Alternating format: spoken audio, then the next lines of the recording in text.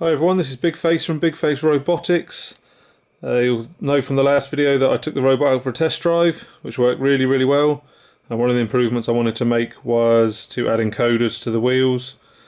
Now I want to make some inexpensive incremental encoders that will be connected back to the Arduino Nano on the interrupt pins. So I'm going to show you how to make an encoder and all the steps to do that. They're going to be attached to the gear that's on the motor side, and will count pulses as the wheels turn and allow the microcontroller to measure wheel speed. So let's get started. So I've used these in a previous project and I've got a circuit ready made up.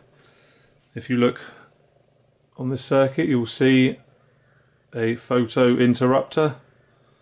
There's a sharp unit, and I'll put the details on the screen here.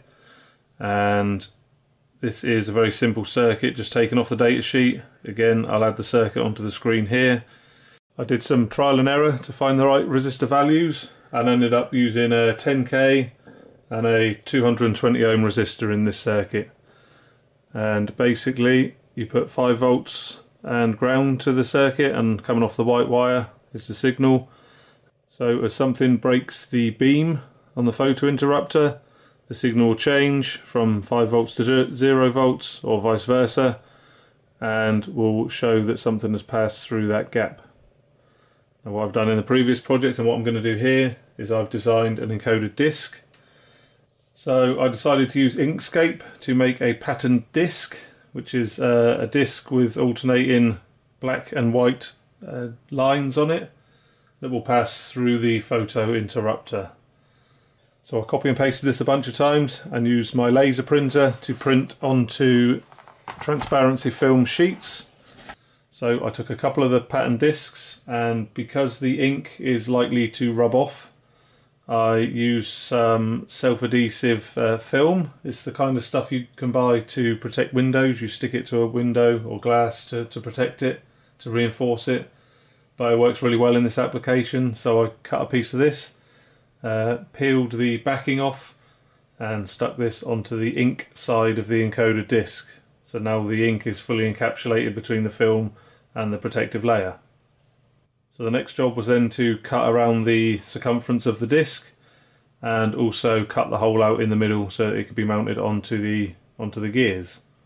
I also 3D printed what I'm calling a backing disc, which is just a flat disc to sit behind the encoder disc, just to stiffen it up a little bit, and that leaves just the pattern portion of the disc sticking out from the edge, and this is what's going to pass through the gap in the photo interrupter and give the signal change as the wheel rotates.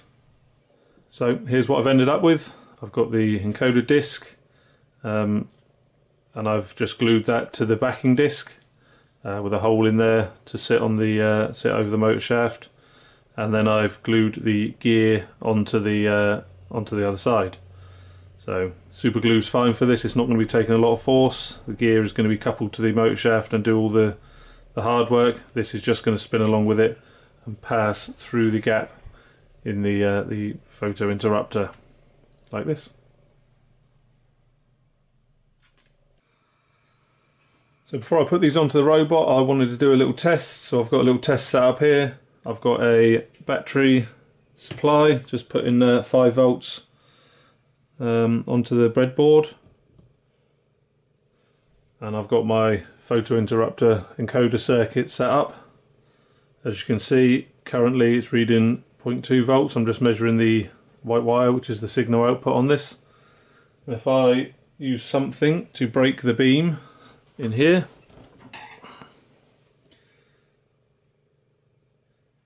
you'll see the voltage change to 5 volts, and off again and break the beam and the voltage changes. So I'm going to test this with my encoder disc, and as I pass this through the gap,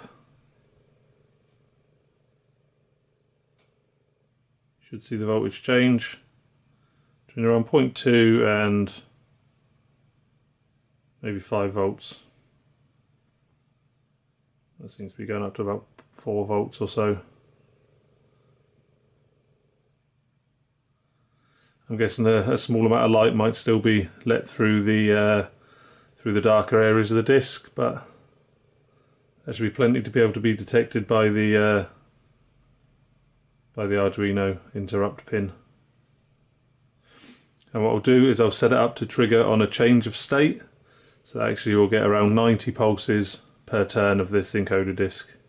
And with a 2.5 to 1 gearing on the robot, that should give me over 200 pulses per turn of the wheel, which should be plenty for some quite simple speed control. And as I said, these are very cheap, inexpensive to make. All of the parts are a few pounds compared to a lot more for a shop bought encoder. So I can also test frequency. So if I put my meter onto frequency and I spin this disc through the photo interrupter, you'll see the frequency increase, and the faster I spin, the higher it will go. There's only so quick I can do it by hand, but that does show that it is it's working. So there we go, I'm happy with that. The next job is to get all this mounted onto the robot and do some tests from there. So the encoders are mounted up in the robot. I've 3D printed some brackets. You can see the 2 encoder photo interrupters in there with the pattern discs. Ready for the next test. Same setup as last time, but obviously I've now got the encoder discs and everything set up on the robot. So let's run some more tests.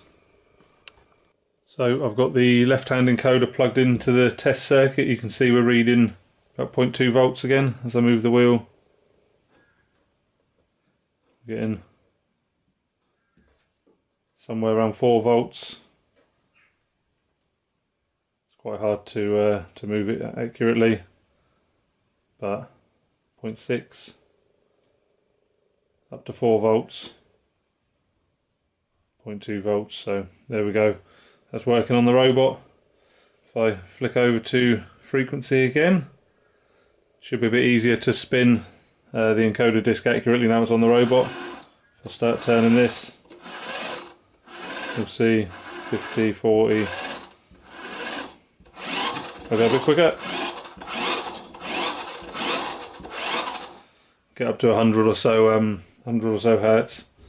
And as another test, if I get the motor connected up to the battery, just run it at full speed.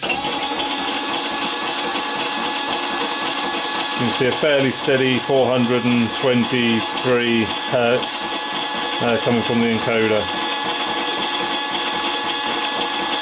That seems to be working well. I'm going to flip over onto the other encoder as a test. Make sure that one's still working as well. Spin that again, you see it on the frequency. We'll just check the voltage. Again, somewhere up near 4 volts. Dropping down to 0.2. So we'll put this one onto frequency and do this paper test again. And see how closely our motor speeds are matched.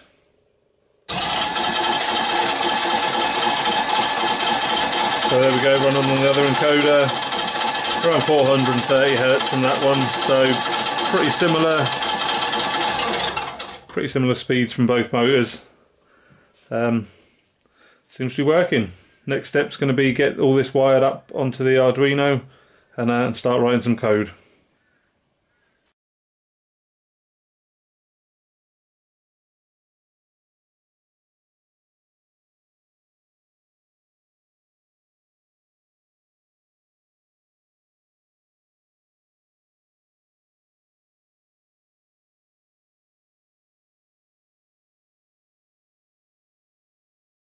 Okay, so the last test to carry out, I've got the encoders hooked up to the Arduino and it's sending data back along the serial port to the PC, and that's logging the counts from the encoders. I'm going to test one wheel revolution and see how many counts we get. If my sums are correct and I've got about 90 counts per encoder revolution and a 2.5 to 1 gear ratio, I should end up with about 225 pulses per turn of the wheel. So if you look at this wheel, the logo's pointing upwards at the moment. I'll zoom in on that. I'm going to do one turn and you can see the counts changing on the screen as we do that. So here we go.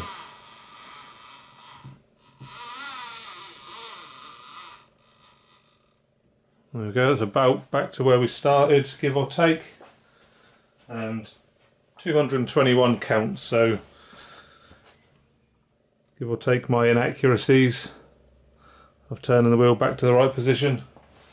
We're about right there. I'll try it once more, so we're at 223.